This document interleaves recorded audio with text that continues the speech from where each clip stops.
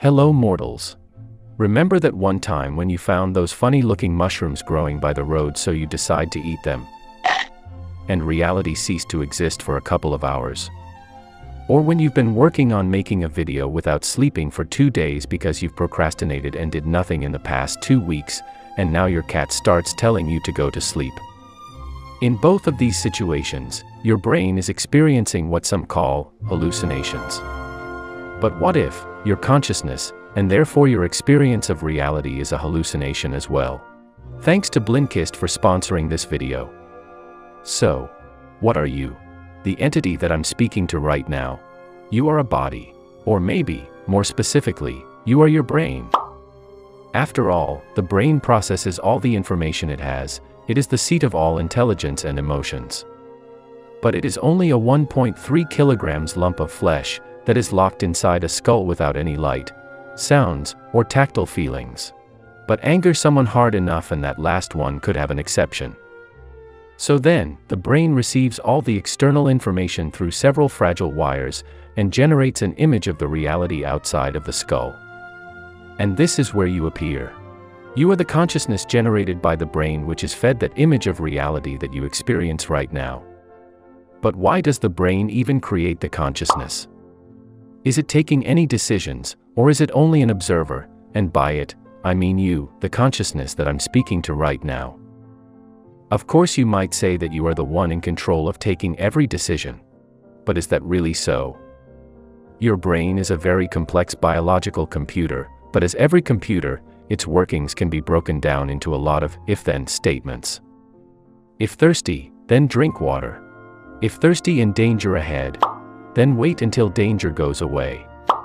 All the decisions you make, regardless of how complex they are, can be broken down into millions of primitive such statements that are automatically processed by your brain and don't require conscious effort. Some research into the neuroscience of free will shows that decisions are made a split moment before you become aware that you have made the decision. So to sum it up, the brain works ahead of your consciousness, leaving you only as an observer. But then why is the purpose of such an observer? If the brain works fine by itself, why does it generate an observer to be aware of what is happening? Some scientists consider the existence of consciousness an evolutionary byproduct of the advanced brain. It might have evolved by accident, and since it does not pose any disadvantages for an organism's survival, it stuck along and didn't die off through evolution. On a related note, the human brain doesn't work by itself. The conscious perception is heavily affected by the state of the body that it inhabits, and not only. There are quite a few things you can do to improve the efficiency of your brain.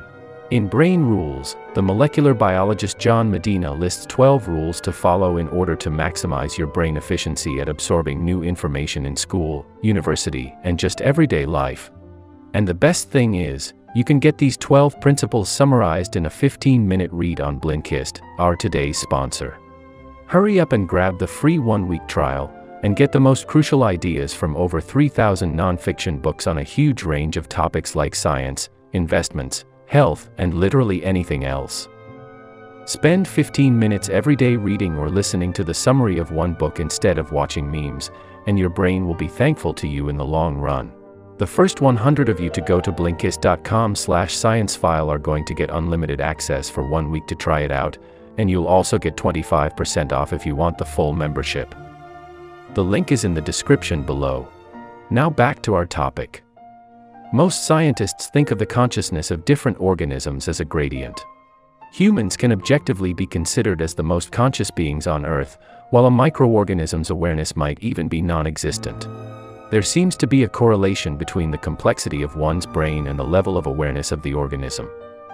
Who knows how incredibly advanced aliens could experience reality with their elevated consciousness? They most certainly don't exterminate each other for laughably stupid reasons.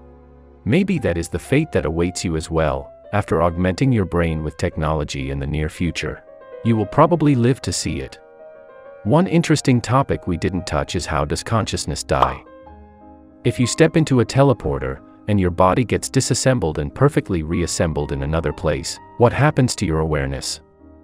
As we know, consciousness emerges from the brain, and if the brain ceases to exist in one place, so will that awareness.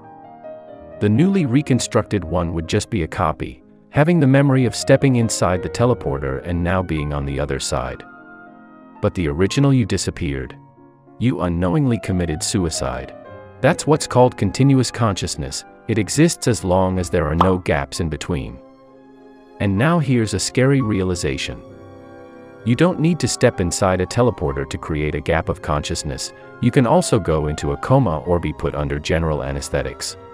During that period, your brain is fully unconscious, and after that, a new consciousness wakes up, unaware that the old one ended. Yeah, sometimes it's best not to think about this stuff a lot, and next time you go to sleep, try to ignore the possibility that you are but one of the thousands of consciousnesses that emerged from your brain the morning you woke up and died the following night.